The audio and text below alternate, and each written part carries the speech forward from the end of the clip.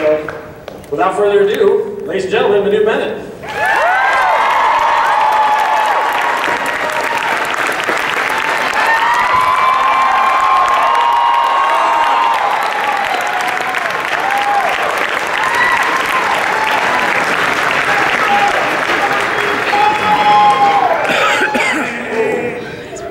I feel like I'm the 13th disciple and everybody left.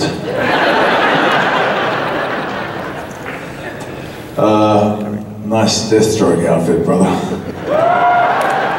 Good one. Yeah, wow. It's really hot. Yeah, just getting started. Yeah, and then when I was staying over at the Biltmore, which is a Frank Lloyd Wright building, or a guy called MacArthur built it, and then him and Frank Lloyd Wright had a fallout or something. But I got out this morning and Kelly LeBrock was in the van. And all I could think about was that movie. What was it? Woman in Red. Guys, you know what I mean? Woo. Yeah. So go and get a signature with Kelly and say, Manu sent you. Alright, so we have gotten special permission to run over. So we're gonna try and go for the full hour. So if you have other commitments, you know, blow them off, because why would you want to get us the right? So we're going to be doing some question and answer. So we have our, I don't see my people. Oh, there we go. Okay, there we go. We have Kate over here, and we have Carolyn down here. So the mics are there and there. So if you guys want to think some questions, start coming up, they will get you going. In the meantime, I will start the first question, if you don't mind.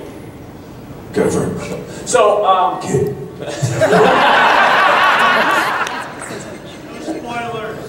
No spoilers, okay. We'll try, but no promises. I'm a huge fan of Arrow and Spartacus, seen all this stuff, but it was the biggest surprise to me when I was watching the behind the scenes of The Hobbit that suddenly there you were. Like, I had no idea. So, it was a surprise to me as well. I was filming Spartacus, and we had this scenario where these Germanic guys were going to come and join our show, and so they cast a whole bunch of guys. You know, in Spartacus there were people who showed up and they got killed, and then other people showed up and they got killed, and usually you showed up and you got killed. You know, so we had these Germanic guys coming, and somebody said, oh, there's this guy coming called Conan, and he's really big. And this guy rocked up, and he was a guy that I went to high school with.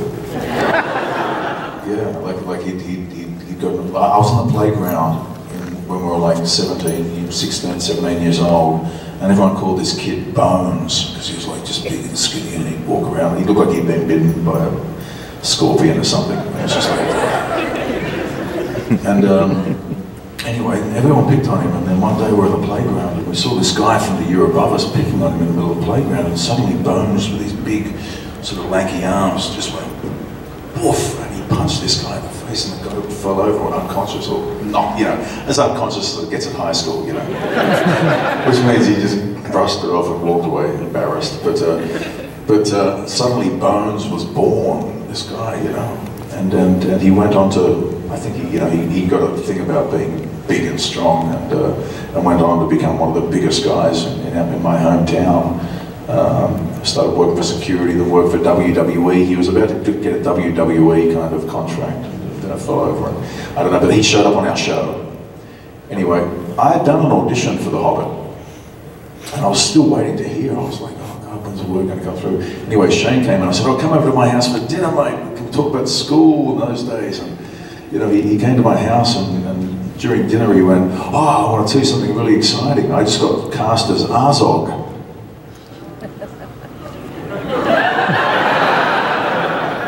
I mean, I had a fork in my mouth. I was like, I didn't have the courage to tell him that I'd auditioned for it as well. But I was like, good on you, Shane. Well done, mate. Fantastic. So he went down and he did this film as Azog, the Hobbit. He filmed it in a big suit. But what happened was, if you remember the orcs in Lord of the Rings, they had these masks that were just pretty inanimate. if you went to an orc's face, it was just going.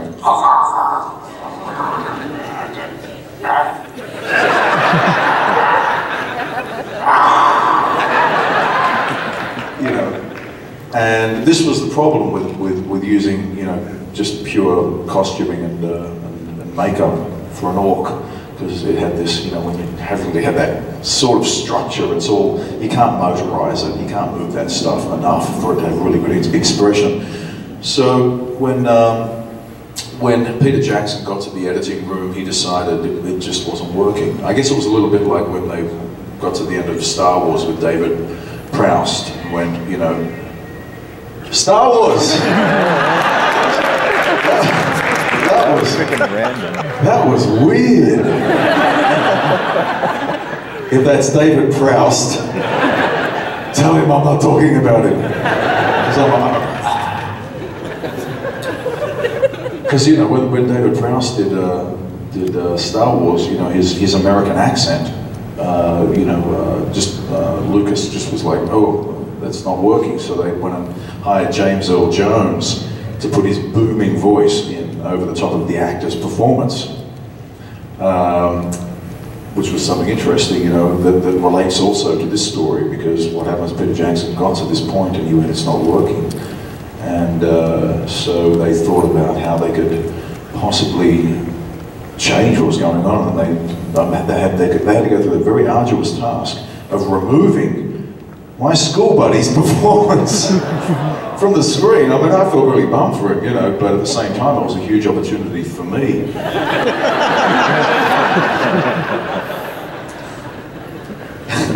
But anyway, so I went down there, and you know, Peter Jackson's decision was to make Azog a powerful warrior through CGI. Because he, you know, as soon as I got down there, Peter Jackson said to me, listen, you know, your audition, we thought the audition was so strong, but we knew that you could fight because of the Crixus stuff, and that we really didn't think, you know, we thought we had to go for a 7-foot guy, but now that we're just going to go capture the performance, you're our guy, and we'll make you 9 foot, just by stretching the image that I created. Because I'm not 9 foot. I'm just over 5 foot 9, actually 5 foot 10. But yeah. So that was just, you know, that was really just an incredible turnaround, and you know, doing that process was something very, very unique. Motion capture is a very difficult process, actually. You know, you have to add so much more to your imagination because nothing's there. Everybody's gone home who did any live action shooting, and you're just in a space where Peter Jackson is saying to me, you know, this is what's going on around you. And you're just trying to make it up while you're dressed like the Gimp. In a tight bodysuit with little balls all over you, and you don't feel big. I mean, for Andy Serkis to play a reptile, I get it. Having that outfit on, you can get, but being 5'10" and conscious that this guy's meant to be 9 foot and you're dressed in, like, you know, Santa's stocking. You really got to escape that thing in your head and become, you just have to believe you're big. You know. Did that answer the question?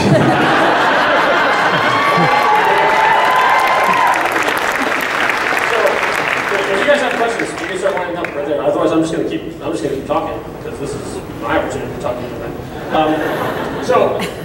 When you watch the final performance, when they have all the CGI stuff, do you see yourself? I mean, do you see like what you did your performance in? Oh, absolutely. You know, I mean, you know, this is really, it's not like, you know, I do a performance and then it just doesn't matter. It's not just motion.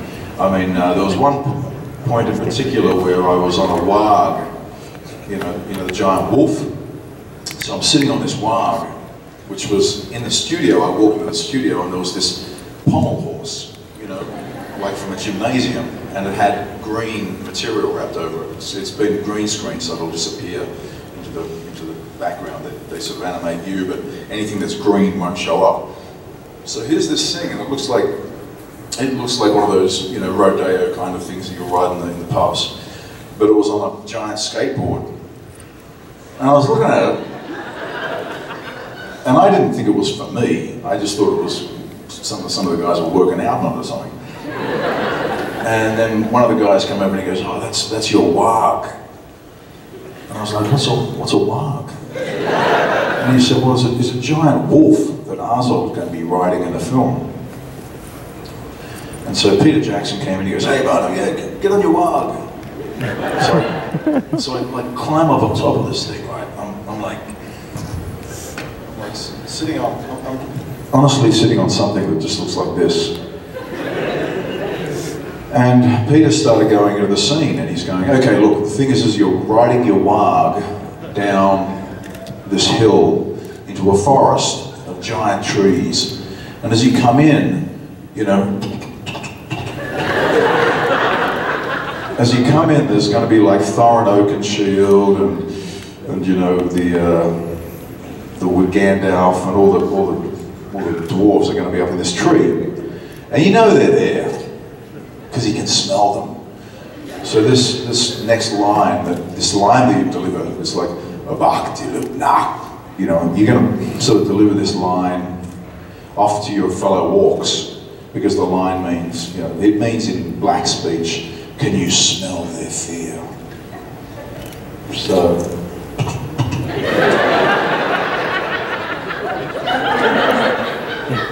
little gimpy outfit on.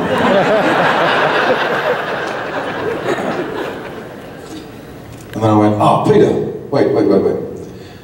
Is like this wag, is this wag here, like, is it my special wag? Like, does Arzog have his own wag? And he went, yeah, your wag's like white. It's a white wag. Everybody else's wags are like grey or black, but yours is white because you're the pale orc, so you've got a pale wag as well. I went, oh wow. So like when I saw this wag the first time, I was like, wow, it's a white orc, and I'm a white wag, and I'm a white orc. Like that's cool. Like, do I think like, did I have this orc when I was a puppy? So this wag. Did I have this wag when I was little? Like if I raised it, do I have this? Do I have a like? Can I have a relationship with my wag? And Peter Jackson honestly was just standing. He came out from behind his control panel, and he went, "What?" I'm like, come on, look, I think I can build some stuff into this, honestly. Because I mean, like he's sitting there, and like I'd never refer to this thing as anything but a green pommel horse. But if it's my wag, I can relate to it. So I said, Pete, look, there was nothing in front of me, like just where the pommel horse was here and here. And I said, so its head's out here, is it? It's like it's got a big head. He said, yeah, it's got like its head, like right out there. And I went, oh, great, okay, so can I, instead of yelling, like saying to these guys, can you smell the fear, guys? Yeah. Can I lean down into my wag and stroke its hair and say, Obaktir, Omna.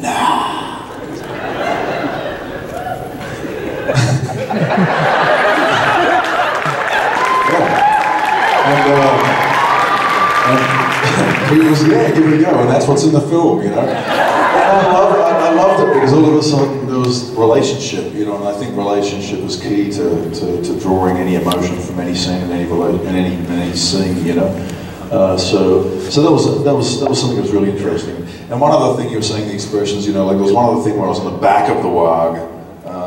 I guess I don't look like I'm on a wag now, do I? So I was on the back of my wag, and Peter Jackson went, okay, Thorin's coming down, the battle's on, he's coming down. I remember him coming down, and again, I'm in the gimp suit. It's like, there. Come on. No, I had to get out of that mindset. I had to go, right. And so he came down, and I remember just sitting there,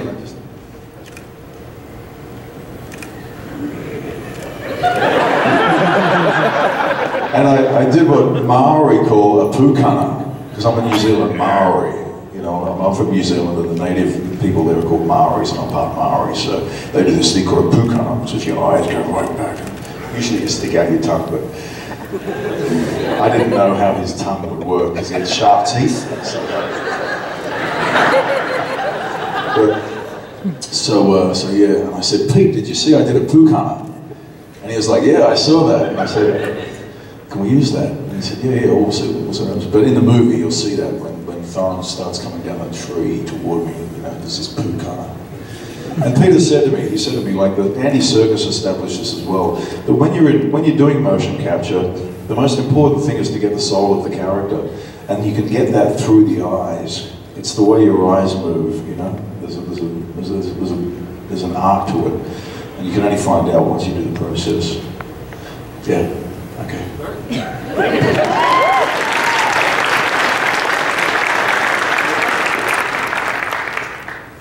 I was wondering if you could explain some of the fight scenes between you and Steven. You know, it's just like any production where, you know, you have stunt coordinators that call you into a room a couple of weeks before the episode that you're doing, and they say, okay, this is what the fight sequence is. And so you learn it like a piece of choreography. You know, on this show as well, like on Spartacus, I did everything. Because in New Zealand, you can't sue in the workplace. It's true. We have this system called ACC, whereas if you get injured, the government pays for your medical costs. And you know, if you get your hand cut off in an industrial job, right? Okay, you'll be off work for 2 weeks. It'll take $500. I'm telling you, it's a long way down south New Zealand. We still have ships with sails on them. But yeah, basically, you know, in America and Canada, the legalities are completely different. And so when it comes down to the unions are very strong as well. So when it comes down to stunt scenes, stunt guys do it. If it's regardless of stunt element, a stunt guy steps in. But you know, my stunt coordinator said something to me that made a lot of sense, because I was like, what? I did all my fights in Spartacus. I want to do it all. I don't want some guy representing my physical, you know. I want to get in there and throw the kitchen sink, you know. And he said to me, well, Manu, you know, that might be the situation in New Zealand, but here in Canada or in America, you'll find that the stunt unions are very strong, and the reason why we get our boys to come in is because, just like you learned how to do acting, they learned how to do stunt work. And they did that so they could get a job in the stunt industry. And so when they come to a production like this, and there's a stunt fight, that's their job. And if you take it, they don't get that job, and they don't take that food home to their families and put on the tables.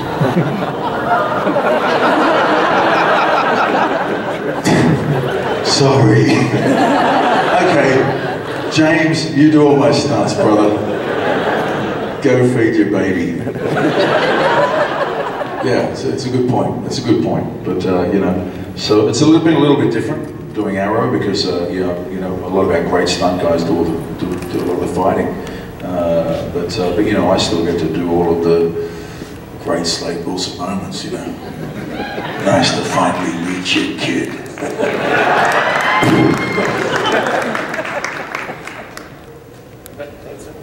If Slade Wilson had a theme song, what would it be? And welcome to Arizona Weather.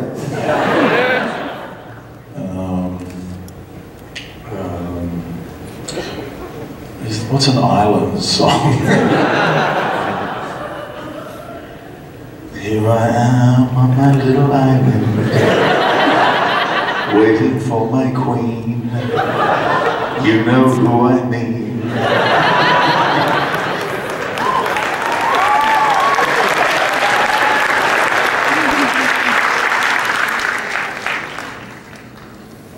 I have a question over here. Manu, I have to say that you're the best cast member for Deathstroke, as you portrayed the comic book character great. But how did you end up with the role, and how many more seasons are you going to be part of? This is the honest truth. And this is a really interesting thing, because the thing is that Slade's Special Forces, right?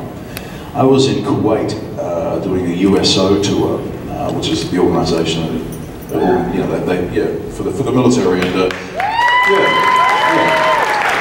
Look, you know, you come from a show like Spartacus, and you think like you've been the warrior, and then you end up in like Camp Arafjan up in Kuwait, and you meet these young soldiers, 20 years old, that are about to fly into conflicts up in Afghanistan, and you suddenly realise that we're very safe, you know, and these young boys are being trained and drilled, and they're about to go put their lives on the line, you know. So that was a very confronting moment. You know, it was hugely flattering that a lot of the military regard our show as something very motivational, and they a lot of the units watch our show before they go out and be deployed because they're looking for some kind of inspiration, something to motivate them. And Spartacus was very popular with the military. Now, when I was there, I became friends with some of the special forces guys, and I would in the morning they'd come with our bus. And like it's 2 support vehicles, and one would drive at the head and one would drive at the tail. I mean, they'd drive like, the one behind would have his nose right on the end of the bus doing like 140 kilometers an hour, you know, 80 miles an hour, you know, just, and I was driving with those guys. I was with the Special Forces guys in the other car. After I left Kuwait, they issued a letter saying that celebrities were never allowed to ride in the cars. But you know, I was hanging out with these guys, and you know, I got some stories from them. You know, I was just really interested in what they went through. And but one of the guys taught me, you know, chokehold, and I went down to Los Angeles from Kuwait, and I went to this audition for Arrow. And you know, when I was sitting in the audition room, it was a cold read, so I didn't get the script until I walked in, and it said. Slade Wilson's name on the script was Holloway.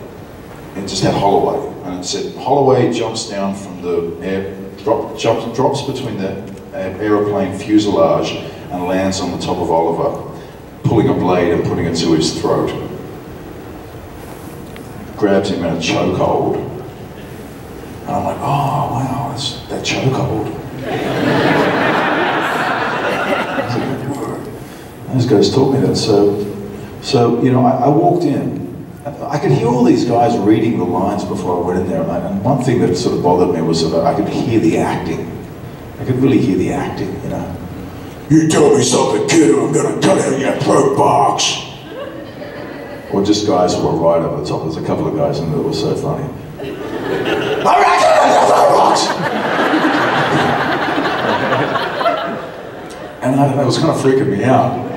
But I was just trying to hone something that I thought would be really kind of like, I haven't hung with these guys in Kuwait. I just was thinking like, what would these guys be like, you know? And so I went in there, and there was a guy standing behind the camera who was going to read, and I said, can he come in front of the camera with me? Because I'd like to have him in position, so I'm like going through the actual scene.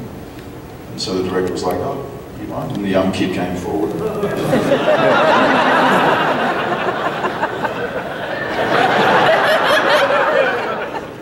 I was wanting to make this very real. So I grabbed this kid around the neck in this chokehold these guys had taught me in Kuwait. And I started squeezing.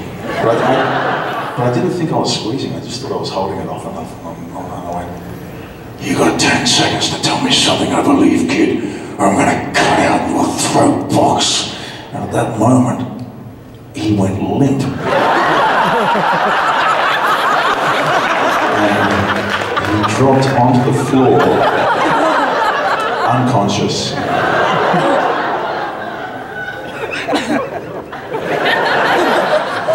And I looked at the director, and I didn't realize he passed out at first. And I went, did I miss something? Is this part of the scene? And the director was like, no. I think you choked him out.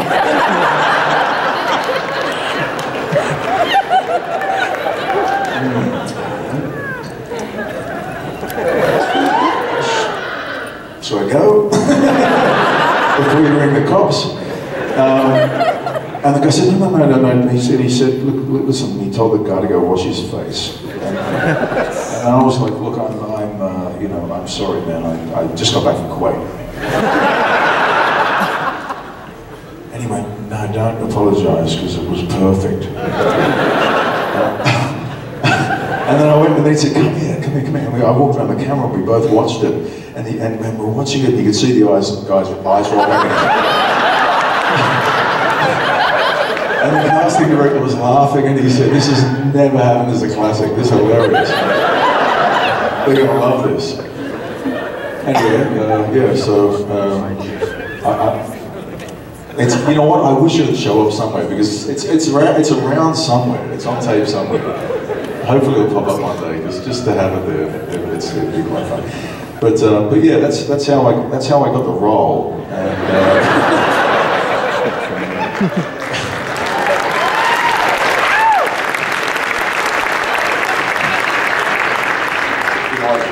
I just want to repeat, like before, you did Slade Wilson justice. Thank you for doing Arrow. It's really good. You mentioned you do a lot of stunt work, stunt coordination, because of being in Canada and the U.S. is different. But you look like you stay in great shape. So does Stephen Amell. So does John Barrowman. Out of you and your fellow Arrow actors, who's the best fit? Who needs the least practice? Do you want to see my house? I don't know. What's the question now?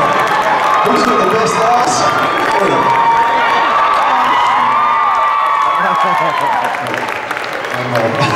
I'm trying to stay in shape. Thanks for the compliment. Steve's very fit. Steve's on top of his game right now. Yeah, he's doing well.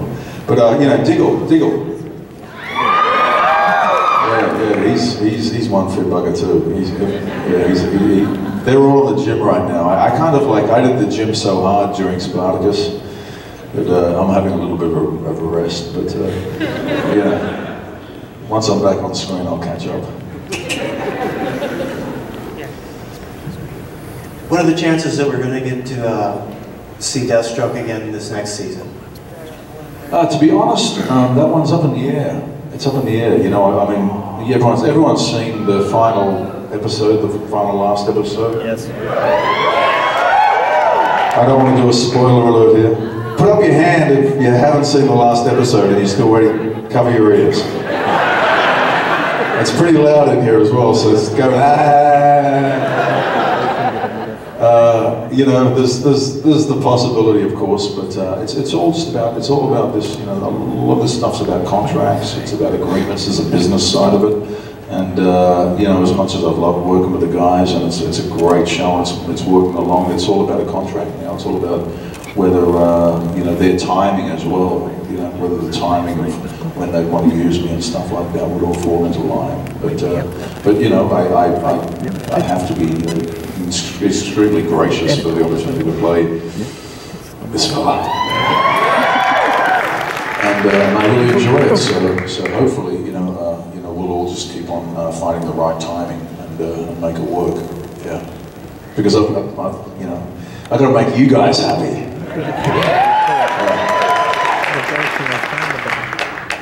First off, thank you so much for the characters you bring to the film. Azog, Spartacus, the Crixus and stuff, and Deathstroke. But my question is, my friends have all recognized something you do with all those characters is that kick to the chest.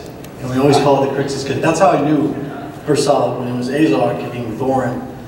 What was the process of that when you first started creating fight scenes? Well, it's funny when you say that because, it became a signature move when on Spartacus, we would do this stuff that was, we're always trying to work with the camera guys to find cool ways to show the action. And I remember one time I was pumped up, like in my audition for Arrow. I was like, okay guys, look, I got an idea, right? I'm going to come up and just pull the camera in front of me, just kick it, right? And the camera guy was like, okay. And I did, because we just wanted to make it look like sometimes like it was from the POV of the person getting hit. So I did it. I mean, look, I had a bit of dance training before I started my acting work and physical work and stuff like that. And I mean, it's just like, like Billy Elliot, the movie, you say you're a dancer, and it's like, oh, that's very wrong. But if you can go into a room with a bunch of girls that can do the splits when you're 17 years old, 16 years old, it's not a bad environment for a young guy. To be honest, my girlfriend was a ballerina anyway, and I got called in there because they had no guys, and they were doing West Side Story. And so one of my mates dated one of the girls that went there, and I dated this other girl. So I was a jet and he was a shark, and we did that whole musical. And then I got sort of dragged into it more. But what you learn dancing is you learn the movement is relative to a viewer. So your lines and the way, I mean, you can jump all over the place and do all your moves and your dancing, but it's all meant to be choreographed in a way that is aesthetically pleasing to a viewer. So when I started working as an actor, I realized that viewer is the camera. And so my performance is metered physically in a way that sort of suits the way that I can imagine it being on that frame. And it's an awareness that I think is a bonus, than just being a person who sort of has no movement experience and then just gets in front of a camera. Because there's a lot of heavy, footed actors that I work with who don't have movement skills. And when they're static in a scene, the scene doesn't move. So I tend to move around to get them into a flow. And they're usually going like this or whatever, but it livens the scene. But anyway, so when it came down to making things that would work on the camera as an impact for the viewer, we were just making these things up, and that was one of the ones that I made up. And I could do it, and I could do it in a way where my foot wouldn't hit the camera and smack the poor cameraman in the face. And I was aware of sort of spatial distance as a dancer as well. So, it's little things like that that work and just end up being a little trademark here. And then when I went down to do The Hobbit, the opportunity came to do a couple of moves, and I went, well, what about this one? I do it in Spartacus all the time. And they went, yeah, we'll do that one as well, And I think I've done it with Slade a couple of times, yeah.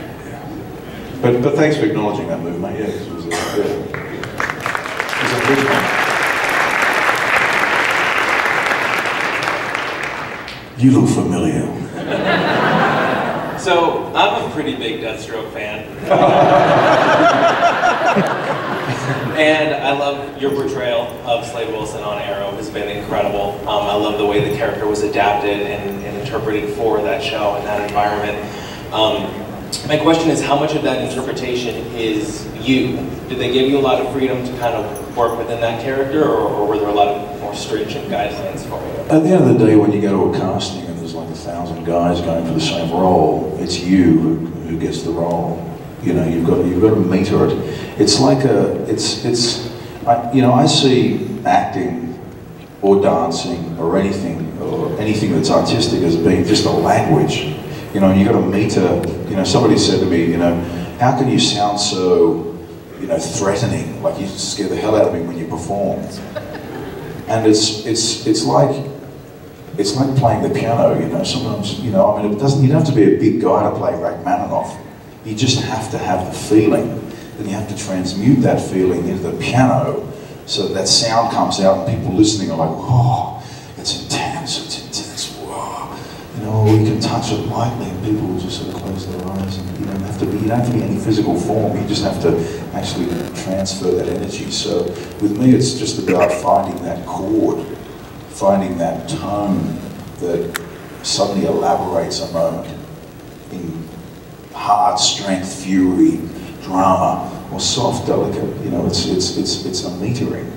And when you're an actor, I think that's one of the things that I'm learning mostly is that metering is what really helps build more of your ability to meter anything. Just get the music right, in a way. Yeah. So. I thought there was something else in there. Yes, hi mate. My name is Miguel Robles, and I'm just questioning, I had a question for you about one of your past movies that you made. How is it working with John Cena and Robert Patrick on the Marine? John Cena punched me right in the face in one of the scenes, and I had to go to hospital for soft trauma, damage in my forearm from doing this block over and over again when he did this overhand punch. The guy is just made of like steel. He's like fighting a silverback gorilla. Like really, he's that big. And when him and I were pretty committed to doing the fighting scenes, you've heard my sort of approach, and he has the same approach. And so when the two of us started going at it, he was lucky because he got to do a block like that, which means the bone on his forearm was his shield, and I was coming down with it over the top thing. The soft tissue of my forearm was connecting with his bone, so he had the advantage. But we were both putting as much energy into it, and we did this scene over and over and over. And I was going to the director. I said, "Listen, mate, honestly, my arm is getting really sore." And he was like, "Well, we've only a couple more times. We've got to get a couple more coverage angles." By the time we got to the end, I couldn't feel my arm, and it went purple and it puffed right up. And they took me to a hospital because they weren't quite sure what was wrong with it. And I got there and it was like soft tissue trauma, and they said, "You're going to have 4 days off work." And I was on set the next day fighting it again. So, I mean, these are the things that happen now. But John was fantastic. I mean, fantastic guy. I mean, just amazingly nice guy. He'd rap in the car and do it. Funny guy, nice guy, great guy to work with. Robert Patrick, of course, you know, I mean, to me, like the Terminator, you know, it's like, oh, you know. I've done a couple of, I did a convention with him. It was a funny story. We did one in Tampa Bay, Florida, and I don't know who these guys were that organised this convention, but there was like 10 people there the whole weekend. Me and Robert Patrick signed 4 autographs each. And somebody lost their house because they had to pay us out, you know. And they did. And I was like, oh my God, these guys, how did they make this mistake, you know?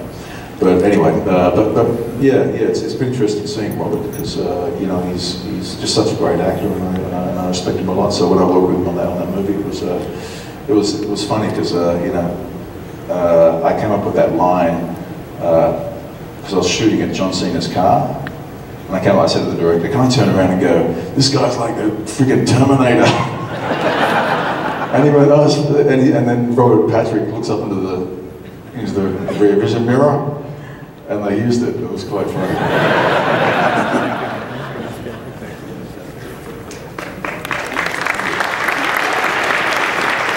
Hello. My name's Michael. Oh, I know you, Michael. One question and one comment. The question is, where did you get this shirt? I have been looking for a Deathstroke shirt for so long. I was just in New Zealand last weekend doing a convention there in my home country, and there was a lady who had a store there, and they printed this shirt off, and I went, "Have you got one?" And they'd sort of sold out of them all, and then she came back with this one, which I think was a girl's shirt. But it fit. Yeah, no, it's yeah. I know. I've been waiting for a good Deathstroke shirt to come out, and you know, because people are bringing up all the artists out there on Artist Alley are starting to draw Deathstrokes, and they're starting to pop up all these different variations. So it's great to be able to, you know, bring a character back to life, and so the comic book guys are actually doing it again. But you know, there's some really good drawings coming out. But T-shirt wise, yeah, there's still I was waiting for the black one that's just got the half orange, you know, so he's staring through the dark, you know. But they'll start coming. Any T-shirt makers out there? Get to work, come on.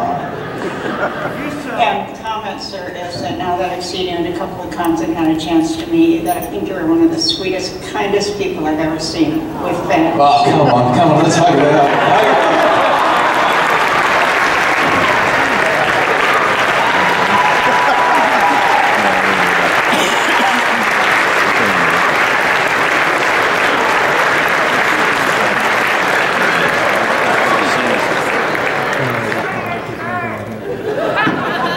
Everyone is going to get that treatment.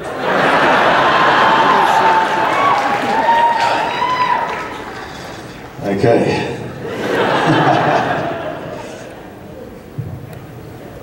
Hey, how's it going? Yeah, I'm good. I kind of want to hook now, but so you were in all seasons of Spartacus, every single season, and the cast kind of became somewhat of a family for When I Sing. How was it going to Arrow and running into Cynthia Dea Robinson and Katrina Law for Arrow? Yeah, you know, I mean, the only unfortunate thing about that is that they weren't shooting in any scenes that I was in, and for some reason, on some of the occasions, I was flying out when they were flying in, and so I caught up with Cynthia only once in Vancouver, yeah, and Katrina like maybe twice. you know, just our schedules. Because I mean, I film and then I go off and do conventions or do some other stuff. Or go down and do some bits or whatever. So yeah, just in the busy schedule, I didn't get to spend much time with him up there. But I mean, yeah, I figured CW realised that we could pull some audience over to them.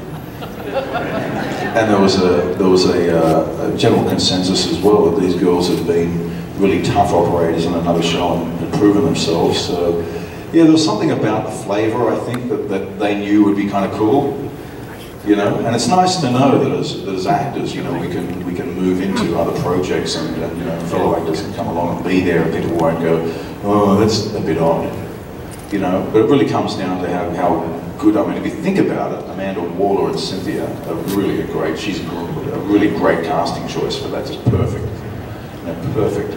And Katrina is like, you know, she's part Chinese, you know, and so you know, that whole role is just, and she's so beautiful, you know, the whole role, she just owns it. So I mean, everybody deserved their roles in this show, and it's only by byproduct that we were Spartacus people. But it's nice that they did that and didn't think twice about, well, you know, they're from Spartacus, so we can't cast them. You know what I mean? Yeah, those girls are tough girls. They deserve their roles. Good work. Thanks for that question, mate. But now the woman who I was in love with is trying to kill me with a missile.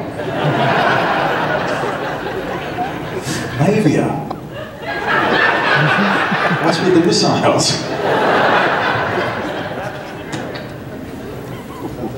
Hi. I loved what you did with Deathstroke and Arrow and everything, but my question was more towards Spartacus, because you mentioned that you did all the stunts and all the fighting, you got to do all the really cool stuff in Spartacus, but I was wondering, did you and any of the other actors like ever like roughhouse or like spar together, like off camera, like just like, hey, let's see who can do this the best? Or... Oh, on camera. What are you talking about? We were like, honestly, we were regulars down at the local A&E. You know, I'd walk in the door and I'd go, hey Manu, what'd you do this time? I go, I don't know, broken finger, I think. Or, you know, 4 busted ribs. I broke 4 ribs in a scene. And in another scene, I'd done my intercostals once, and I knew how painful that was. You know, intercostals suck, you know what I mean? You know, you cough or you laugh or anything like that, it just kills. It takes you know, a couple of weeks to really go away. And so on one scene, I was doing a scene with Gannicus, and I was basically tackling him, Gannicus, and I was tackling him, and it was a phantom shot. Phantom is where they go to that super slow motion. And so I thought, if I'm tackling him, I'm just going to pick him up like a real football or rugby tackle, and I'm going to just throw him through the air, you know. And so this whole thing will look like, you know, the way we hit the dirt as well. They usually turn the camera angle around you hitting the dirt right in front of the camera. I just knew what the shot would look like. So I said to the stunt guy, I'm just going to, because the stunt guy came in, not Dustin, and I said, mate, I'm going to hit you so hard, mate. Okay, is that okay? Because I'm just going to come in like full on. And he was like, oh yeah, our stunt guys are great. Everyone put their body on the line. In Canada, you wouldn't get away with it. You wouldn't. You simply wouldn't. And so I ran at this guy full speed, punched him into the air, you know, just went sailing through midair and just landed like, and when I landed, I noticed that his knee had stayed bent. And I could see it bent, and I went, oh shit! and it went straight to my ribs, and I was like, oh! And I got up, and I was like, oh, and they came over and I said, you okay? I said, oh, it's just, oh. No, I think it's my, I think I did my intercostals again. And they were like, oh, you know, are you okay? And I went, wait up, okay, wait up, okay. So can we do it again? And I went, okay. So I'm running the scope. Anyway, I continued fighting for about another 5 days, and then we jumped on planes and we came across to do San Diego Comicon that year. And when I was on the plane, I almost stopped breathing.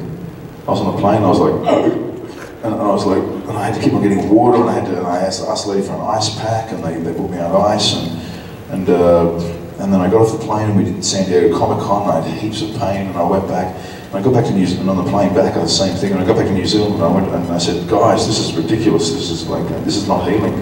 And so they sent me to the hospital, and we got x-rays, and they said, you've got 4 broken ribs. And I went back and I said, no, I got the stunt guys, and I went, I got 4 broken ribs. And it kind of went down as a kind of like a, you know, like the stunt guys were really, you know, really complimentary with me, you know, I mean, because they knew that I put it on the line, and they put it on the line. We were like this, we were really like a band of brothers that really threw everything at Spartacus. I mean, you know, who's a Spartacus fan out there? Good, you know what? Yeah, you should be, you know, because it was such a great show that was so committed, and I say that for all the people that I worked with, because they really did such an amazing job. You know, that was just really the trip of my life was getting on that show and going through that experience. But now it's back to Arrow, and yeah, hopefully that'll continue. Who's up next?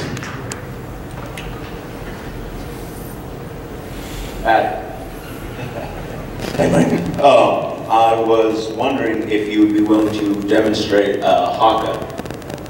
Oh. Only if I can teach you. Teach me? And you.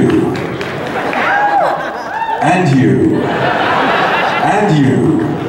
And the guy at the back there. Whoever put their hands up here now. If you put your hand up, get up. Or if you want to come up, come up. It's better in numbers. If you fancy yourself as being somebody who can give it a good grunt, then get up here now. If you have a costume on, get up here now. If you're a man, get up here now. If you're a woman who wants to stand next to men while they slap their legs and make loud animal noises, get up here now. Okay. Now, the first thing about the haka. The first thing about the haka you have to understand is we're a tribe and we love each other. And we are defending our kids, we're defending our land, we're defending our honor, we're defending generation upon generation of warrior that stood before us. So at this moment, you're not standing here alone as an individual, you're standing here as a collaboration of force that represents our tribe as one. Do you know what I mean? Now, the haka begins with going down your legs in a stance like this. Now what you're doing is that you're checking out your opponents who are standing there in front of you, and this is a challenge. Now the thing is, you have to start slapping your legs as hard as you can with both hands. Now if you do this properly, you should end up with blood blisters on your legs. Seriously. Now follow after me. The words go like this. Kamate, kamate. Kamate, kamate. Tora, tora. Tora, tora. Kamate, kamate. Kamate, kamate. Tora, tora. Tora, tora. It means, am I going to die or am I going to live? Kamate, kamate. Tora, kamate. Kamate, kamate. Kamate, kamate.